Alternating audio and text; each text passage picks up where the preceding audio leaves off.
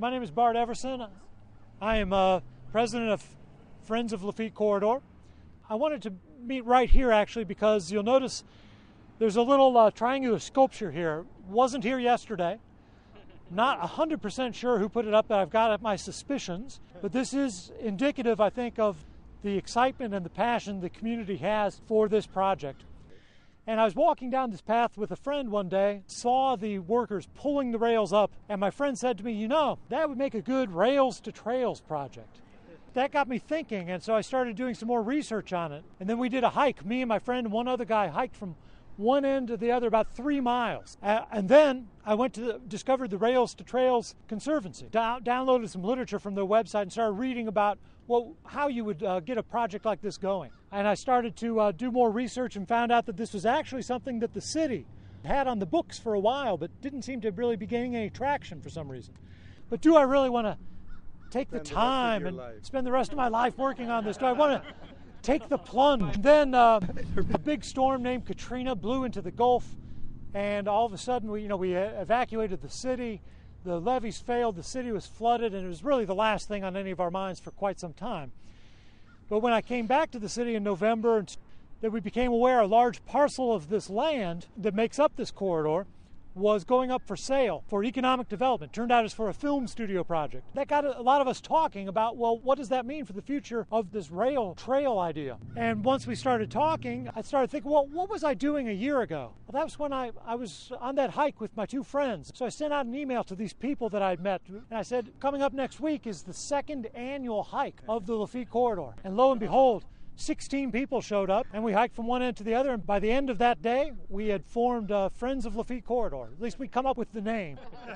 A year later, we did it again, and we've continued to hike every year. The next year, 60 people came on the hike, and last year we had over 200 people on the hike. And yet here it is 2010, and of course, we still don't actually have any asphalt. We've made a lot of progress behind the scenes. We've been working a lot on planning and building coalitions. We're an all-volunteer group, so, it takes some time. We've got some grants in the door, and we've made some other progress. But here on the physical plane, we don't have much to show for it except for this spectacular triangular sculpture that I was telling you about. Well, of course, there's a lot that goes into a project like this, and I've only really kind of touched on the origins of the group and so forth. But I'm going to pass the mic over to Daniel Samuels, who has been instrumental in bringing a lot of this forward. Thank you, Bart. Well, somebody just told me that the average time it takes to develop an urban trail like this is 9 to 11 years, so that helps put things in perspective for me a little bit. We're standing at the intersection of the Lafitte Corridor with Bayou St. John, which is a natural body of water that connects from the heart of New Orleans to Lake Pontchartrain. We're also at the midpoint between two segments of the corridor that have very different history and a very different character.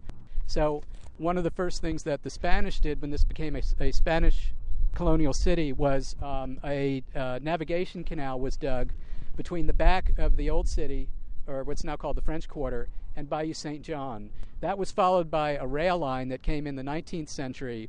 The canal terminated at the bayou, but the rail line kept going. So from here to Basin Street, this has a very wide, a very generous footprint, but from here to where the trail connects to Canal Boulevard, it's just a narrow street right-of-way.